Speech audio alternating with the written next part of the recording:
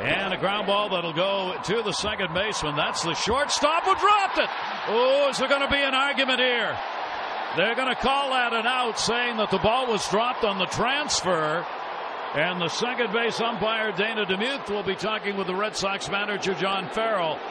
Did he ever really have control of that? I tell you what, I never saw it that way.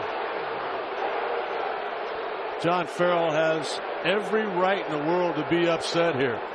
Dana DeMuth, a veteran not only of Major League Baseball, but a veteran in the World Series, may take an opportunity to ask for help. I don't know. I don't think he should need to do that. He's in perfect position to make that call, but he never came close to having his hand in the glove. All Kozma cared about was Pedroia. He wanted to get out of the way. He was in an unfamiliar position because remember, the shift was on. He was coming from second base instead of his normal shortstop position. He never came close to making that transfer. That's a horrible call. Next year, that play will be reviewable. For video replay will be in effect. And that video replay showed right there he clearly did not have it, and the call was wrong. Now, the umpires are talking about this. They're going to turn it around. John Hirschbeck, the plate umpire, is the crew chief. They can discuss this and change it. And then you're going to see him come running out like a caged lion. They're going to turn it around.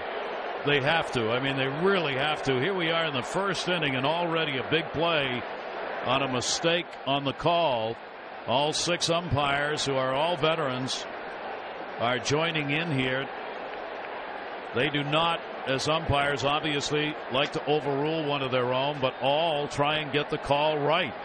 And I think he's going to go over and talk to Matheny now. They're going to change it. And credit the umpires.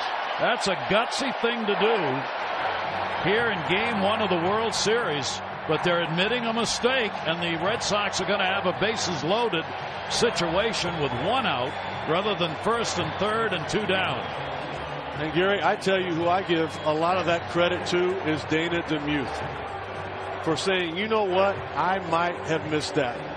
And there are a lot of guys with as much experience as he has at the big league level who are not simply going to listen to anybody else. They're going to let the play stand and hope that it's forgotten.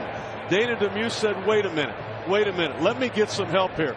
And if the other five of you, because I know one thing, there's 45,000 people in the ballpark that saw that he did not make the out. It should not have been a force play.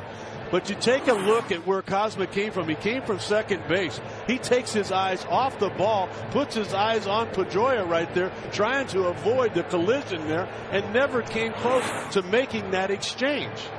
And again, it's worth noting, the shift works to take away a lot of hits. But it also, as Rick said, puts players in an unusual position. The shortstop is playing on the second base side of the bag. So he's going to cover second from the other direction that he's used to.